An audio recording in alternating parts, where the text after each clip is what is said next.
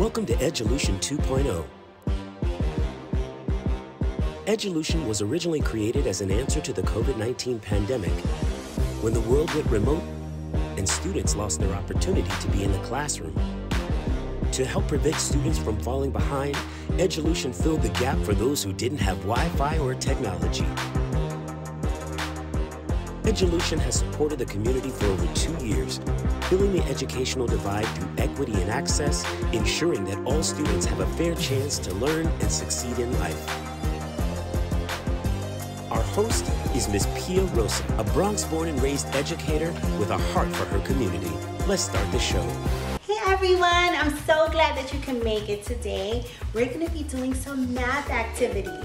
Are you ready to do some math? Awesome. So today we're going to be learning about numbers, all about numbers. What was the last number you saw? Do you have a favorite number?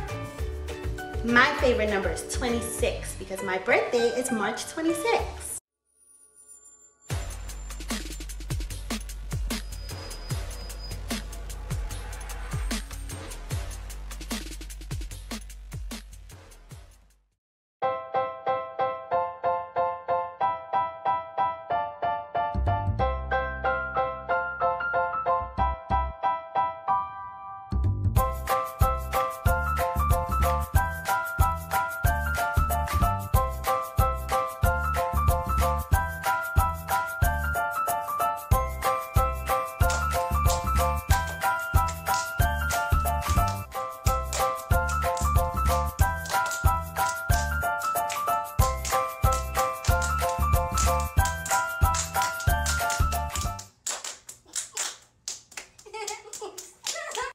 What does the rainbow mean to you, Maya? It means happiness. Why?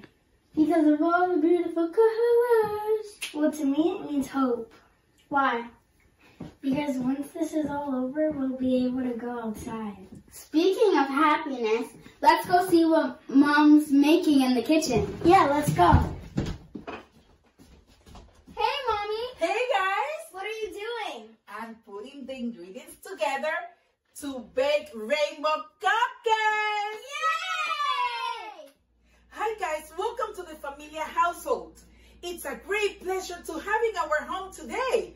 Like my girls mentioned, like the rainbow, my cooking makes them very, very happy. And when we cook together, we add in some math to make it more interesting. During these difficult times, it's very important to keep the family united and in good spirits. So for my family, cooking and baking does that. Today, we will bake rainbow cupcakes and you're gonna learn how to share equally. That is how to divide. So now we're gonna prepare some cupcakes and I just gather up my ingredients. I have 3 eggs, 1/3 of vegetable oil, and 1 cup of water. So this time around, I'm gonna have my daughter Haley to help me out to do the mix for the cupcakes.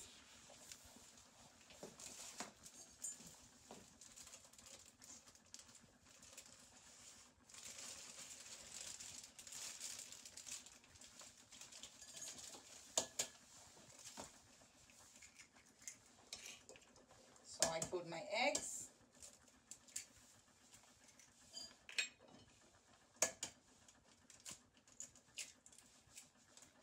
And now we have the oil and we have the water. There you go, Haley.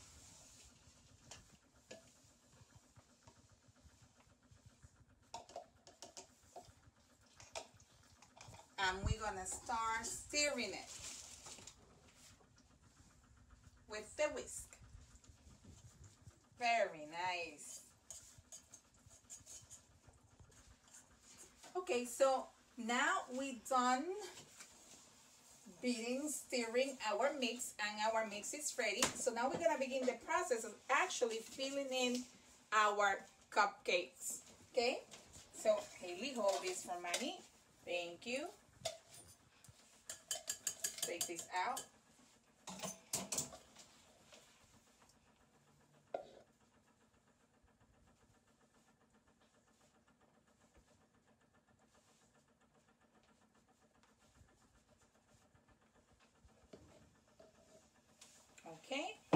And let's start filling this up halfway because we don't want it to overflow.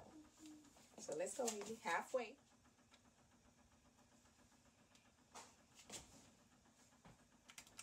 Sometimes baking is messy.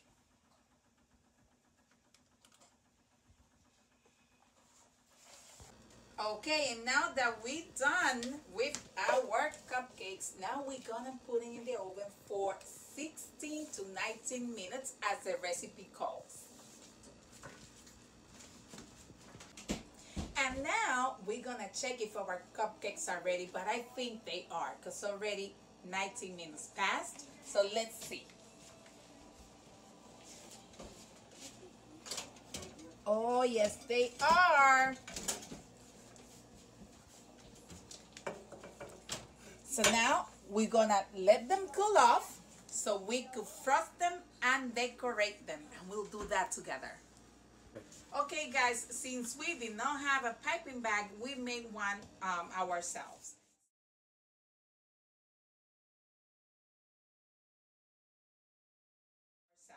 So let's start decorating.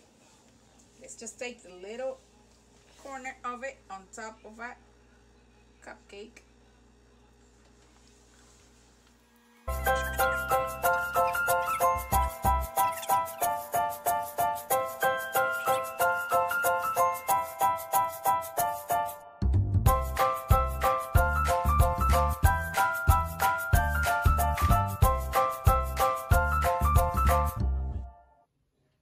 Okay guys, now that our cupcakes are fully decorated, we're gonna give them 8 to 10 minutes to settle. Okay, Mommy. Let's go sit down, Maya. Okay. Maya, Mommy said that we're going to be sharing the cupcakes. Yes, but Mommy said that we're going to be sharing the cupcakes equally. But how do we share them equally? Wait, let's go check if the cupcakes have cooled down. Okay, let's go. Okay guys, now that the cupcakes have cooled down, what do you notice about these cupcakes? Maya? That the colors there are the colors of the rainbow. Okay, how about you, Haley? What do you notice? Every chocolate cupcake has a vanilla cupcake as their partner. And what are we gonna do with these cupcakes? Share them. Yes, equally.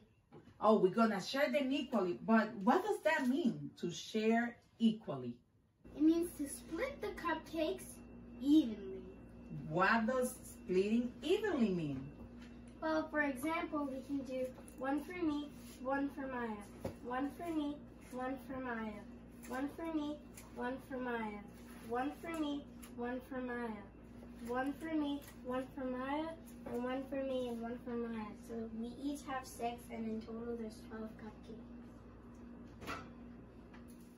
So the reason why everything is like equal and everyone has the same amount that they did when we did the counting by ones is because 2, 4, 6. So we each have 6 if you count by 2s. 3 times. So we actually skip counted. So we're gonna do 2, 4, 6, 8, 10, 12. So we can split it up and then we each have 6. Okay? You can share these cupcakes equally by counting by 3s. So 3 for me, 3 for Haley, 3 for me, and 3 for Haley. So that means that we skip counted by 3, and that's a fair sharing. Oh. So how about if I do the following? And I want to give Maya this amount of cupcakes and Haley get this amount. So Maya has 5 and Haley has 7. Is that fair share? No. Why not? Because I have one more than Maya, and Maya has one less than me. I have 7 and she has 5. So if we subtract 1, it will be equal. We each have 6. You see, in mathematics, there is always problem solving. And for that purpose, Miss Familia created Quasa. Say Quasa! That's right. So, Quasa is a strategy that allows you to break down the problem to make it easier to be solved, less complex, right? Also, you need strategies to actually solve the problem and find the answer. Quasa stands for K. No, these are the facts that are given in the problem. W, want to know. That is the question that you need to answer. Solutions, that's the pathways that you need to take, different pathways to solve it. And answer, that's going to be the response to the question. So Maya and Haley were a little bit disappointed because they said, Mommy, we wanted to share the cupcakes with you. So once they said that, I'm thinking, maybe this is time for problem solving. So let's see. Miss Familia and her 2 daughters baked 12 rainbow cupcakes together. How will they equally share the cupcakes between themselves? This is the time for Quasa. Quasa. Quasa. Quasa. Quasa.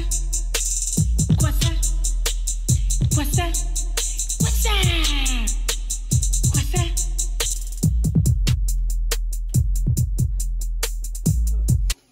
Okay, what do I know? What do I know in this problem? What are the facts? Well, I know that there are 12 rainbow cupcakes. That's what I know. Okay, we do know that 3 people will share equally. How do I know that? Miss Familia's 1 and her 2 daughters is 2. So that makes a total of 3 people. And what will be my third fact? Well, I know that they want to share it equally.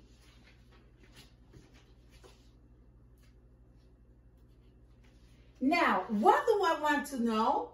That will be the question of the problem. So I'm going to come here and the question says, how will they equally share the cupcakes between themselves?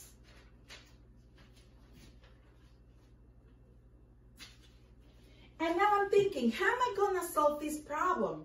I could use different strategies. One of those strategies is drawings. I could make drawings to solve my problem.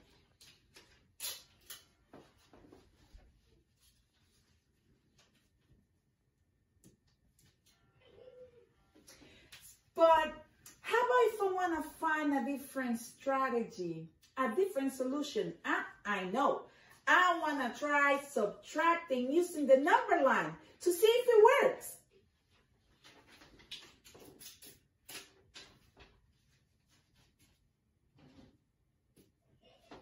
So I'm going to use those 2 strategies, drawings and taking away using the number line.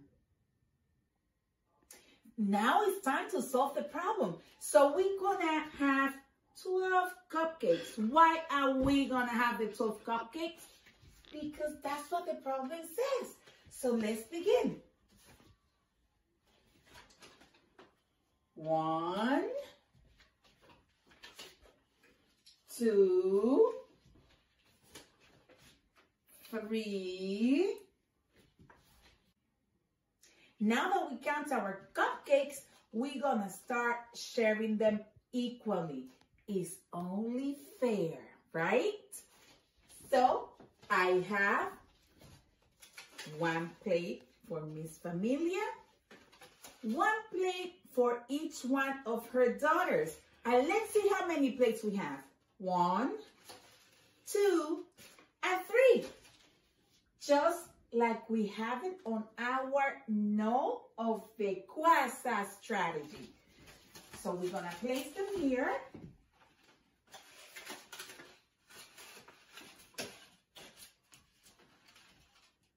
And we're gonna start sharing. Miss Familia,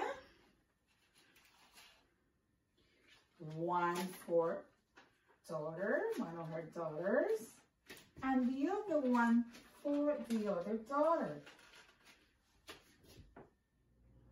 Now we're gonna see how many cupcakes each person received. Miss Familia received 4 cupcakes. Let's see. 1, 2, 3, and 4. Now, remember that we're supposed to share equally. We need to make it fair. So let's see if her 2 daughters received the same amount. How many cupcakes? 4. 1, 2, 3, 4. So let's see. Daughter 1, 1, 2, 3, 4. Yes, same as Miss Familia. Let's try daughter 2. 1, 2, 3, 4. Yay! Everyone received 4 cupcakes. Now, let's see how sharing equally works as repeated subtraction using the number line. So I drew my number line up to 12 because the number of cupcakes to be shared is 12. So I'm gonna subtract 3 from 12 because that's the number of people that are gonna be sharing the cupcakes. So I have group of 3.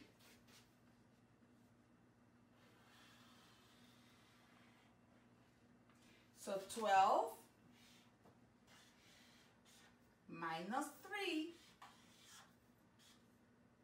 equals 9. And I'm going to continue subtracting 3 until I have no more cupcakes left. So 9 minus 3 equals 6. Now 6 minus 3 equals 3. And 3 minus 3 equals 0. So as you notice, I have my group of 3 every time. So now I'm going to count how many times I subtracted 3. This is 1 time.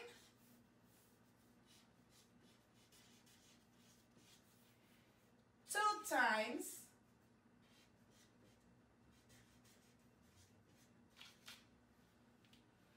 3 times.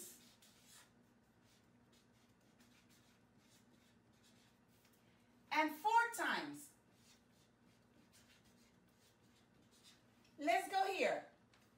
1 time, 2 times, 3 times, and 4 times. I've subtracted 3 4 times. So my answer is 4, just like on my other strategy. So now we're going to complete our quasi. 4 cupcakes for each one.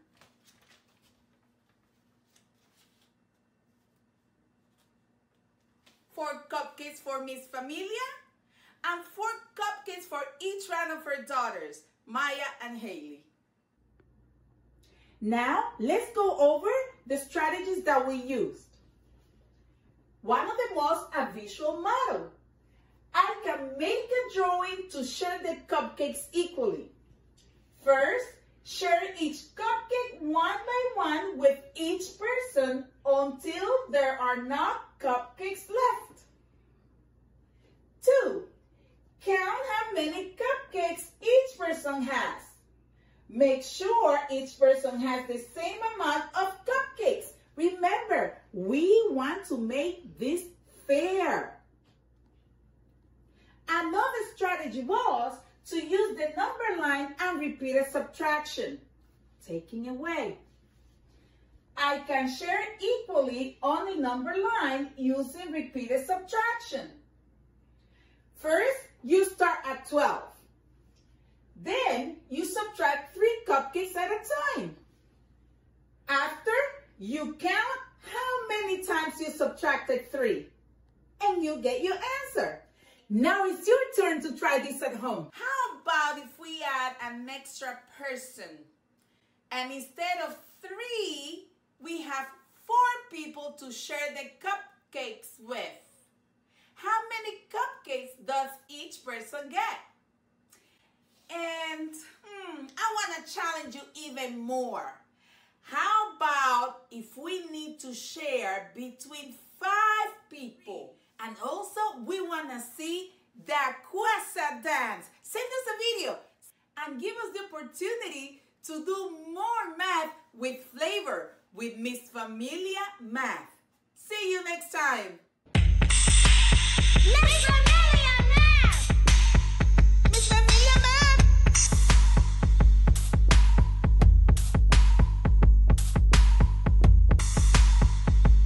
Whoa, I didn't know math could be so yummy. Isn't it cool that you can even use math while you're cooking at home?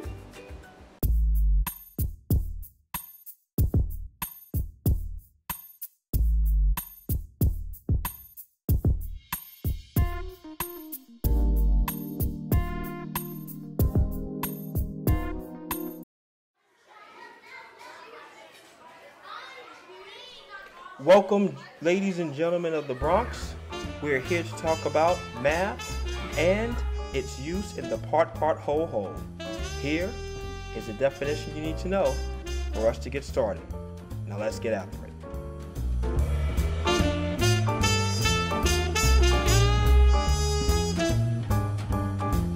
And we are talking about still part, whole when it comes to ratio. Remember, we're looking at situations where we can add quantities and a ratio together. Remember, our goal for this week was that you would be able to create tape diagrams to help you reason about problems involving ratio and a total amount. And you'll be able to solve a ratio and a total amount. So today we're going to look at situations dealing with Snickers, chicken, and fruit juice. Let's see how that goes. Well, let's talk about the first one. Here, sneakers and some boots. Let's take a look at the problem. The ratio of students wearing sneakers to those wearing boots is 5 to 6. If there are 33 students in class and all of them are wearing either sneakers or boots, how many of them are wearing sneakers? Well, first thing we need to do is we always go to that original ratio. And we set up a diagram or set up a table or something. But since we're using tape diagram, we're going to represent that 5 to 6. Okay, so we have 1, 2, 3, 4, 5 representing sneakers, because remember, order matters with ratios. Wearing sneakers to wearing boots.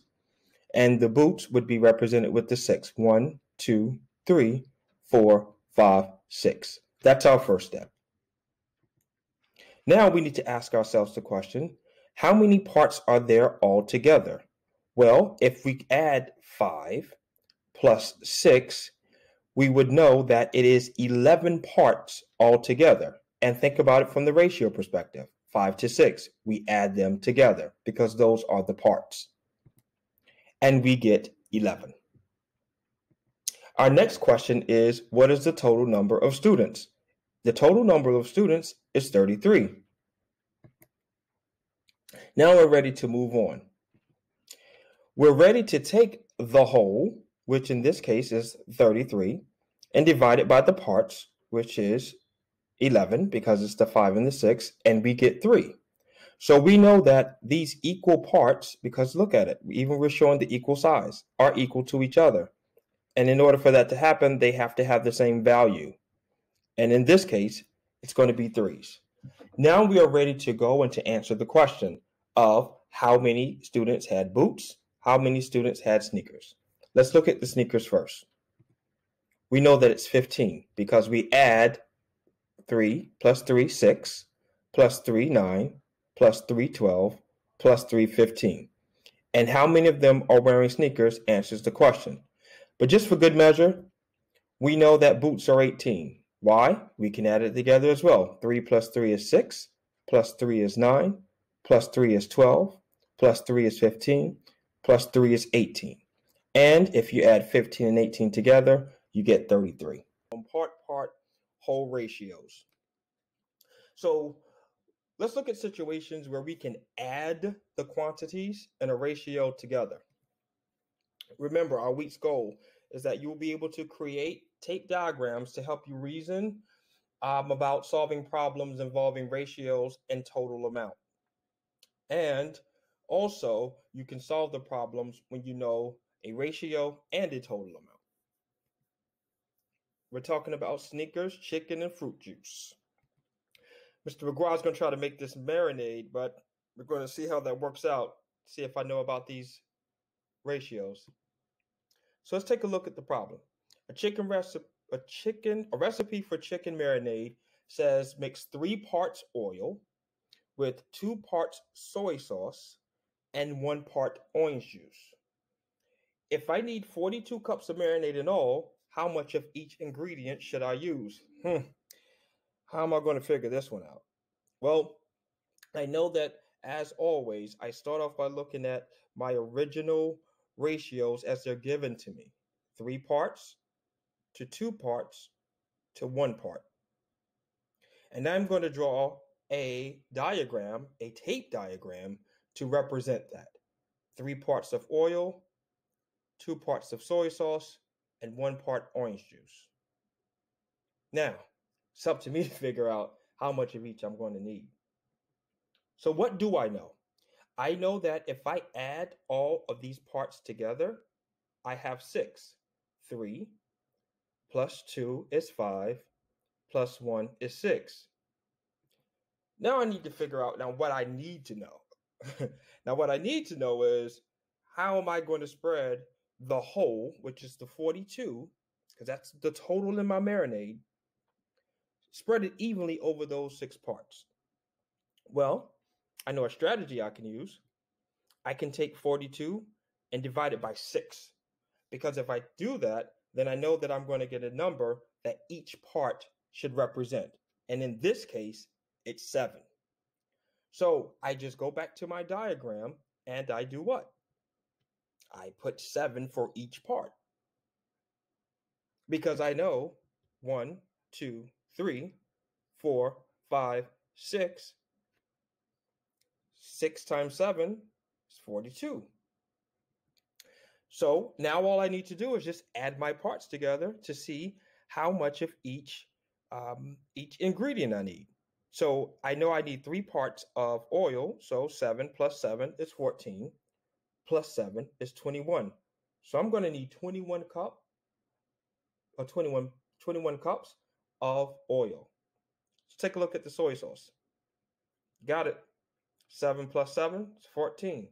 I'm going to need 14 cups of soy sauce. Now on to orange juice. 7.